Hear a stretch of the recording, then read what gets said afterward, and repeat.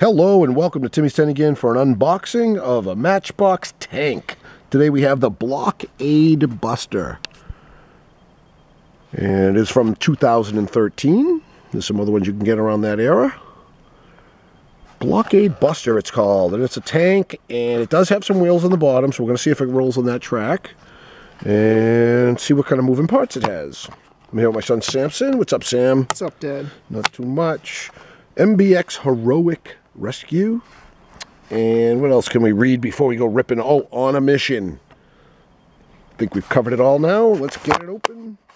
And tear right into it. And what does it say? It says, your mission.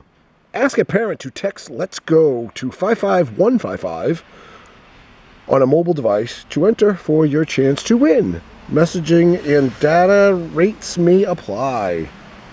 Okay, this is from 2013, so I'm sure that has expired.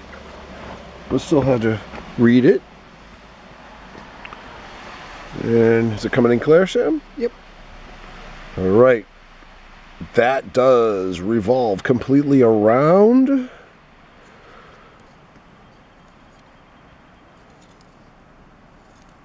So the star's in the back here, but in the front here. That's kind of weird to me.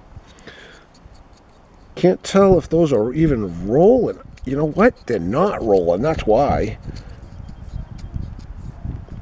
Not happy with the wheels. They don't just roll on their own. So let's see. Well, we didn't check.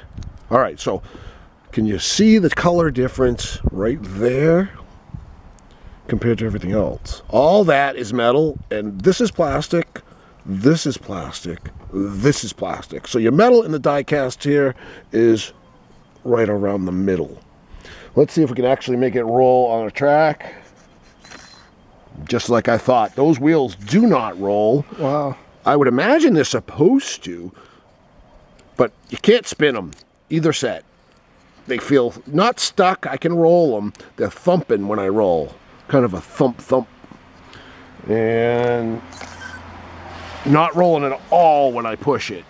So I'd say it's a fail on the track, but all in all, it is a cool looking tank. Good for displays. Bad for rolling, good for displays. Thanks so much for tuning in. Sam, thanks for holding the camera. No problem. And please subscribe to Timmy's 10 again.